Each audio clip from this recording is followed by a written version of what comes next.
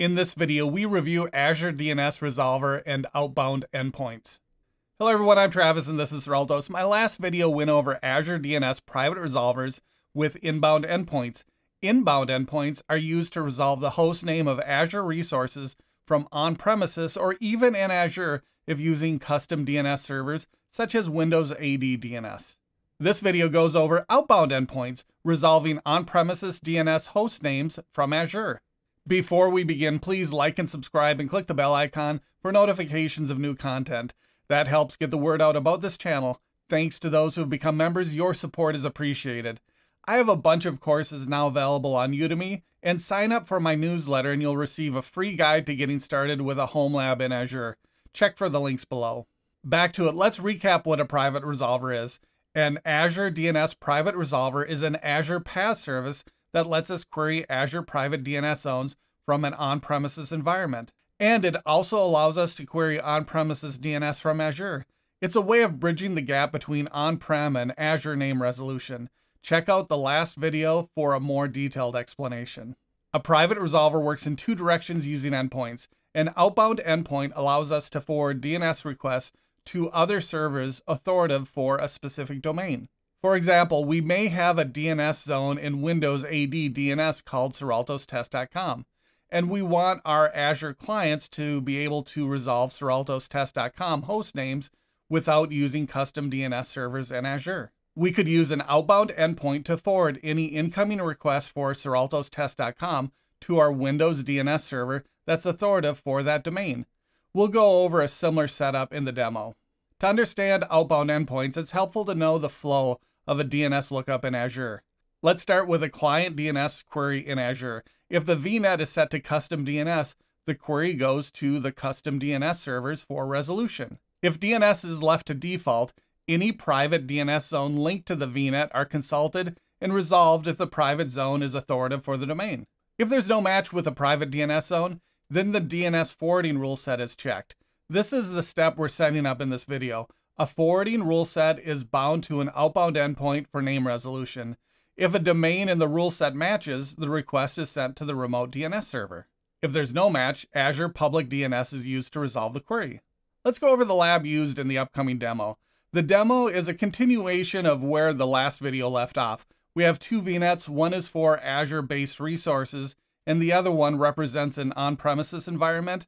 On-premises is in Azure to save me some time setting up the lab, but the principles are the same. These two VNets are connected by VNet peering, but this connection would be ExpressRoute or a VPN connection if it were on-prem. The point is we need connectivity over a private network.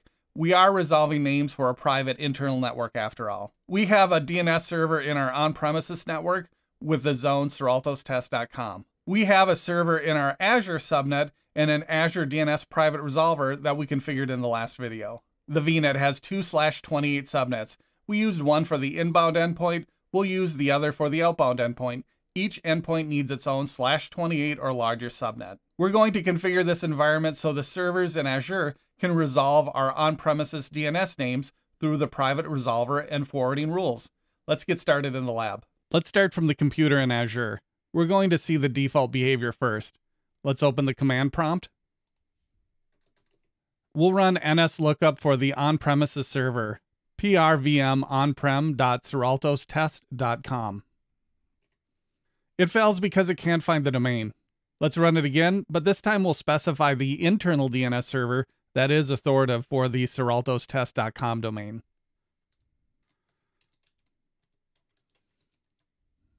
Now we get an IP address. Also, we could try to ping the server,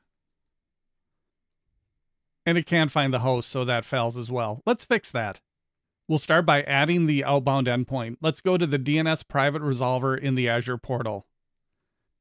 Here we are in private resolvers. We'll open up our private resolver. As mentioned earlier, this was created in a previous video. Check that out if you need more details on setting up Azure DNS private resolvers. Let's go to the outbound endpoints. We'll add an endpoint. Give it a name. CIR Outbound DNS for this example. Select the subnet or create a new one if needed. Notice the inbound DNS subnet has already been taken. Each endpoint requires its own subnet.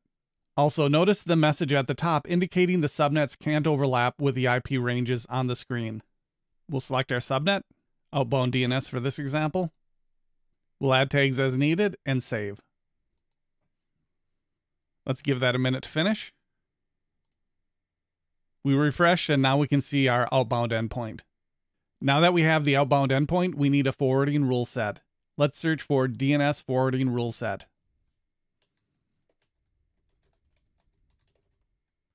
There it is. We'll go to DNS Forwarding Rulesets, create a new rule set. The rules are similar to conditional forwarders in Windows DNS. Select a subscription in the resource group or create a new one if needed.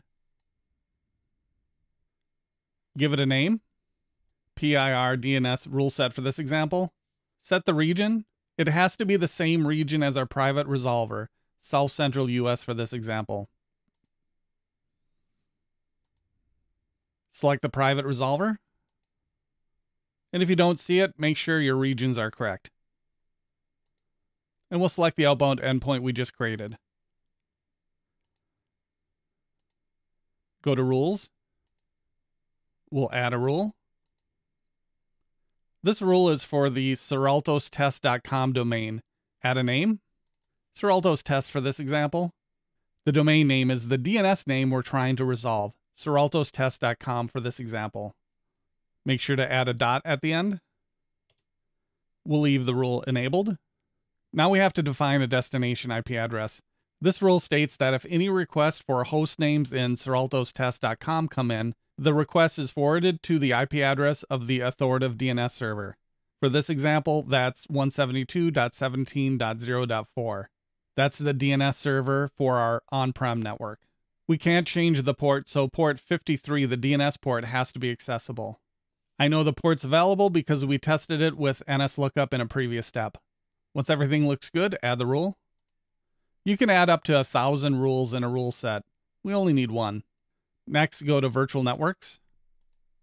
We're going to link this rule set to a virtual network.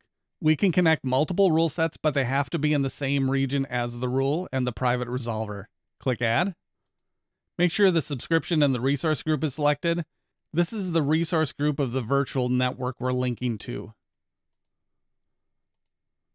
Now we'll select the virtual network. PRVNet1 represents the Azure network for this example. We can leave the name as is and click Add. Add tags as needed and go to Review and Create. Once validation passes, click Create. This will take some time. I'll pause here until it finishes. That finished, let's go to the resource. From here, we can view and modify the rules. We can view and modify the network links to the rule set.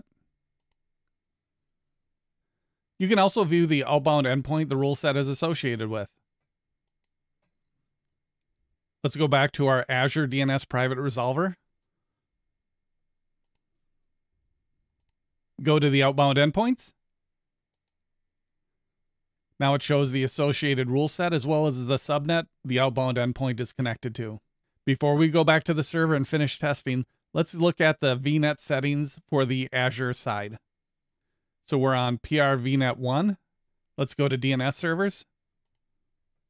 I just want to point out we're using the default Azure DNS servers. Now let's go back to that Azure server. Now for the moment of truth. Let's run NSLookup for the on-premises host prvm onprem.seraltostest.com. It's using the wire server IP address for DNS lookups and returning the correct response from the on-prem server. That means it's working correctly. Let's try to ping the server again. It was able to resolve the host name to an IP address and we're getting a response. I did have to allow ICMP or ping requests in the Windows firewall on the other computer for this to work. That's great. We can now resolve our on-premises Windows DNS host names from Azure. I hope this helps you better understand Azure Private DNS Resolver. Please don't forget to like and subscribe, and thanks for watching.